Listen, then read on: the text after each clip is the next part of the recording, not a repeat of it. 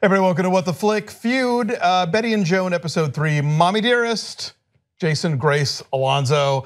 Again, I think the parallel tracks of this show and it all comes down to the line from whatever happened to Baby Jane. All this time we could have been friends.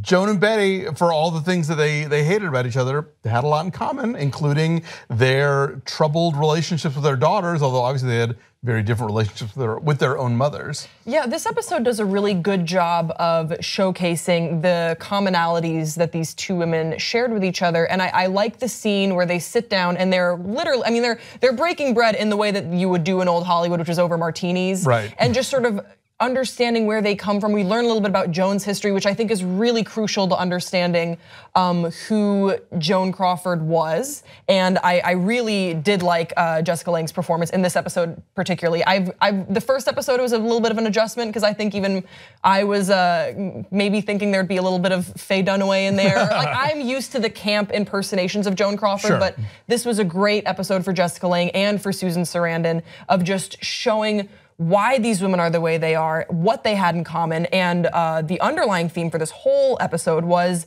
the relationship with their mothers and the relationship as mothers to their daughters, which was really beautifully portrayed. And Kiernan Shipka just does an amazing performance as Bette, and I was laughing out loud too when they were showing Bette auditioning or like running lines because I always forget that opening scene when we first with the neighbor girl talking about their neighbors is kind of clunky. Yeah, but it's part of what makes it fun. Something that you love about Whatever Happened to Baby Jane. Well, I've never seen whatever happened to Baby Jane. I've never seen the movie. I have not. I know. So I can only talk about the show as I'm watching it. But one of the things about Ryan Murphy's shows that either can go one or two ways. Either they get exponentially better as they go along, or they like go off the tracks. Normally with shows like American Horror Story, not the OJ one he just did, but you get into one or two episodes in, and you start to think, okay, now I'm bored.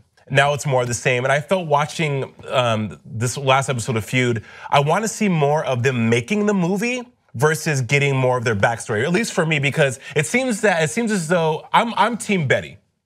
I'm just gonna say off top, I'm Team Bette. I like the way she's so just balls to the wall, very transparent, really kind of rough around the edges, not the glamazon that Joan is. And I feel like Joan always comes across very needy, very manipulative, and the story's becoming to me more of how can we one up each other? Because that's what a feud is. But I personally would love to see them actually make the movie and really get into the scenes of the movie. Does that make sense? Versus their backstory. I guess I think that they're using the movie more of as a jumping off point to sort of make a larger statement about aging women in Hollywood and how women are pitted against each other and sort of the studio system. Like, I think they're running a lot of things through Baby Jane into other ways, and so I think Baby Jane is really more of a conduit than we're going to show you how we shot every single sequence of this movie. But I think the making of stuff is really interesting though. The whole thing of them being at the beach and her going back to the dressing room and tying her neck back, and just all those little details are great.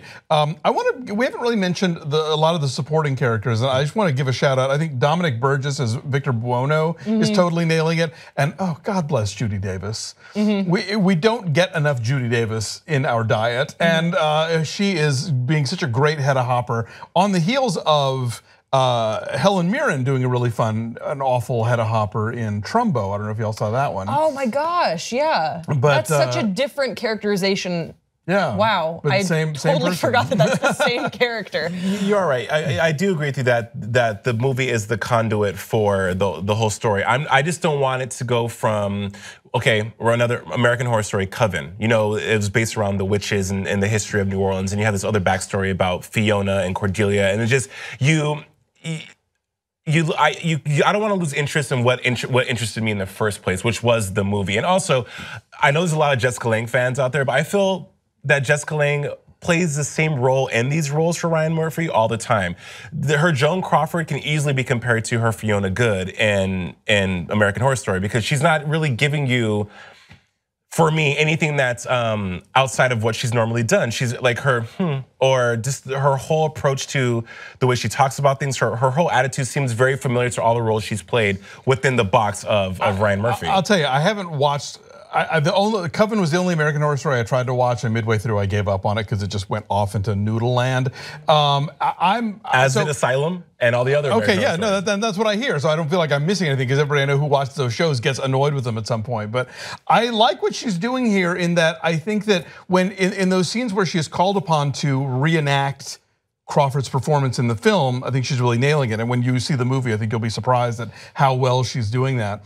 But I think she's also kind of providing a level of sympathy that is totally different from what Faye Dunaway was doing in Mommie Dearest. I mean, a friend of mine likes to say that Faye Dunaway in Mommie Dearest is giving an opera performance, like almost literally at times. Christopher, Christina, opera, please. Yeah, and so I think this is a much more sort of human-sized, Joan Crawford, but still, that Joan Crawford is always a movie star. Well, and I really like how they dealt with Mommie Dearest is a huge sort of question mark on how they were going to treat Joan Crawford in this show, and I think they addressed it head on with the card in Christina's opening night of her performance, because Christina was an aspiring actress for a time. Yes. And Joan struggled with that, and you see that dynamic at the table played out in the very ladylike way that I would believe Joan Crawford would have played it, rather than the over-the-top way that we saw Faye Dunaway do. And and they're at Perino's. Did you notice? Yeah, Which is Faye Dunaway tells us, Perino's is my joint.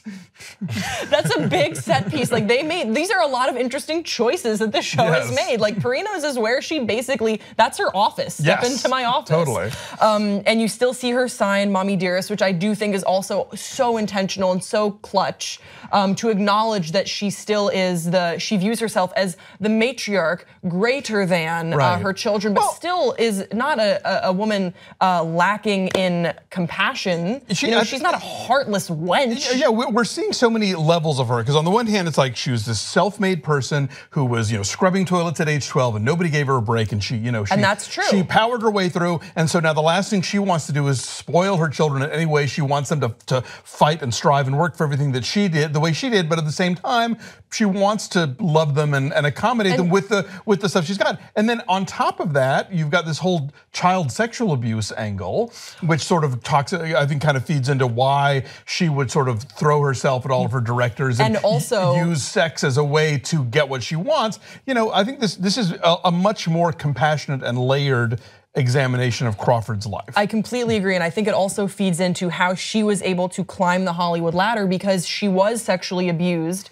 at a young age, but she was also able to examine, because she's smart, this is a brilliant woman, she was able to examine the dynamics between women and men and how she could use that to her own advantage, and that's the sort of thing that Bette Davis never engaged in. So they rose to stardom in very different ways, and they became different women. So when you see them sitting across a table at each other, just totally different perspectives on how to play this game and what is important. For Joan, it's glamour, and for Bette, it's the performance. And Joan's like, I never needed to get where I had to get because of a performance. I got it because I willed myself there. You could do a whole one-act play, I think, of the two of them at that table with those cocktails. To sit there and do little, like, this is a monologue from Joan and this is a monologue from Bette, and how they responded. What I want to say to you, Jason, so you haven't seen the movie. I've not seen but what I can tell you, I can't believe I have not seen this movie yet. It's okay. You will, and you'll love it when you do. What I would say is that I think that the way they are using the movie to as a plot device for the show is actually really cool, and whatever happened to Baby Jane is just the beginning to their story, because we haven't even gotten to the Oscar run yet. I was gonna say, this is the end of episode 3 and they just wrapped. Yeah. So we've got 5 more episodes all about the release and the Oscar campaign and the next movie. So Baby Jane was a catalyst for bringing these women on the same set, in the same room, to engage with each other in a way that they'd never had to before, that they weren't interested in doing before. But it really was just sort of setting the stage. These first 3 episodes are really just sort of the exposition, especially the pilot, the first episode was just the exposition, and we will see how things just totally come to a boiling point. Like, we haven't even gotten into the feud yet. Like, we don't even know the reason why. This is all prologue. Yeah, when Bette Davis was asked about Joan Crawford in a later interview after Joan had passed away, she said, my mother told me never to speak ill of the dead, so Joan Crawford is dead. No. Ben got this joke wrong too. God damn it. I was told you should always speak good of the dead. Yeah. Joan Crawford is dead. good. Yeah. Wow. So that's the joke. Thank God. So yeah. Thank you for saving me. So no, I'm fascinated to see how this is going to play out because yeah, there's so much. There's so much good stuff to come. And I hope, and that's what I hope. Like I said, because with previous Ryan Murphy shows, we always have faith that it's going to get better and better and better. And you even say yourself, Coven, which was by far my favorite of the American Horror Story installments, was. They start strong, they start heavy, and also they always have a great backstory to build upon. They always have some history to draw from to give them the content. But then you think, okay, well they have this movie, they have this relationship between these two women, and then the writing goes in a whole different direction, and you feel like, wait, what am I watching? It's almost as if you're taken up in this roller coaster and it's left there. Instead of going on the ride, you're like, okay, well, are we gonna do this or are we not? And then before you know it, it's over and you have this anticlimactic experience. I'm hoping that's not what happens with this. I've got my fingers crossed that as with American Crime Story, that when Murphy is dealing with nonfiction, he can't wander too far off into these little adjuncts that aren't interesting or whatever, that he has to follow, because this is a juicy story. I mean, there's already several books about them separately and together. If he can just follow this story from start to finish, he doesn't have to go anywhere crazy. It's laid out for him. Exactly. Absolutely. Yeah. So it will be laid out for y'all next week. We hope you'll join us then. Thanks.